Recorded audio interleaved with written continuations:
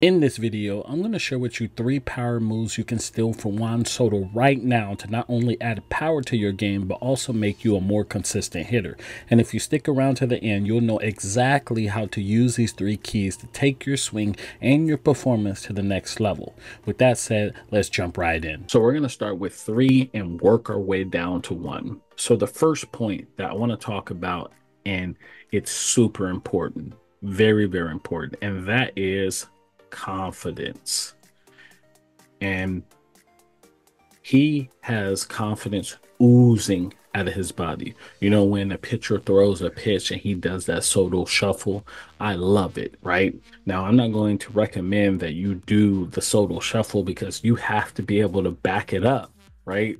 But I will say that you should play like you have an edge. You should play like you believe in yourself, because if you don't believe in yourself, no one else will. And when I look at Juan Soto, he truly believes in himself. And that goes for all the players at the MLB. If you don't think you're the best player, you're not going to get to that level. So the first thing I always say to my hitters is that we have to be confident in ourselves. Now, if you're a player and you're asking yourself, how can I apply this to my game? What I recommend is that when you're in the batter's box, taking a step out, right, in between each pitch, take a deep breath, visualize your success, right, and then go into the batter's box. A lot of times when we're hitting, our heart is beating so fast, it's beating so rapidly, and that speeds the game up. So what we want to do is we want to step out, take a deep breath, visualize our success, then step right back in. That slows the game down and allows us to be confident, cool,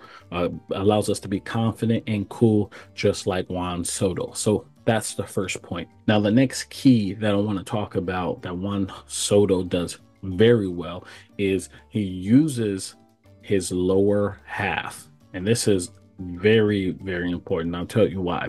When I used to talk to Barry Bonds always said that the goal of a hitter is to have a strong base, and the goal of a pitcher is to mess your base up.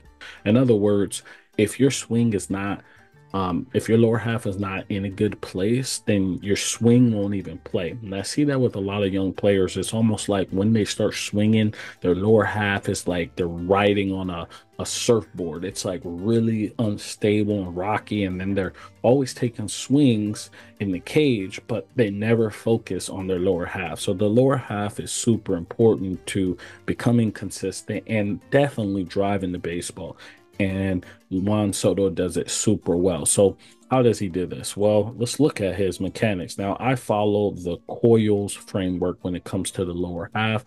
Let's put that over here, and I'll take you through each of these steps. Now, the first thing is we want to load and coil, and we want to sit into this back hip. And you can see how when he starts to go back, he starts sitting into this back hip right here, okay? And he's staying over this back leg. And you can see how this front leg starts to turn inward towards this back leg. Okay, so that's the first part of the framework, and that's the C. The next thing is he takes an orchestrated step. Now, what is that? An orchestrated step is a controlled movement, right? When I tell young players to stride, what they do is they jump out of their lower half, they pop up or they jump forward towards the pitcher. But an orchestrated step is a controlled movement. He does this very well, right? Every swing he takes is the same. He doesn't look fooled ever. He takes the same movement every single time. Now, the next thing here is he goes to the I right here, and the I is initiate landing position. Now, what is that?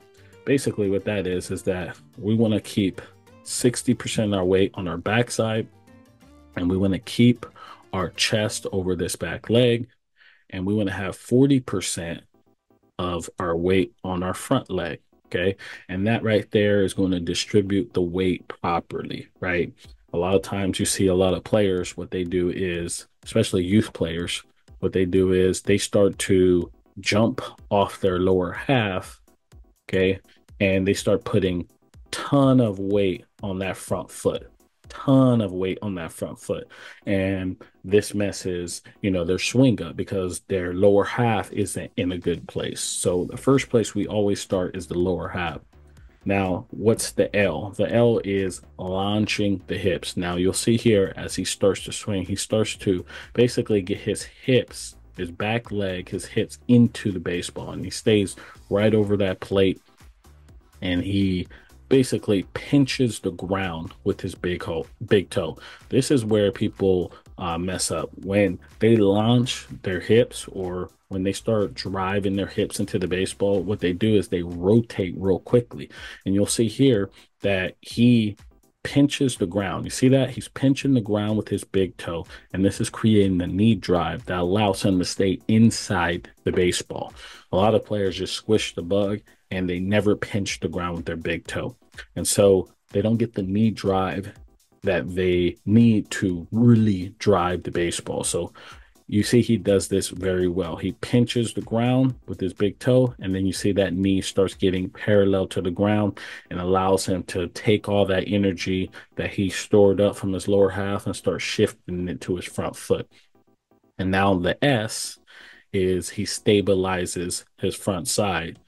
And you can see here as he starts to, turn everything into the baseball, you can see how he stabilizes his hips. And how does he do that? Well, he anchors his heel into the ground.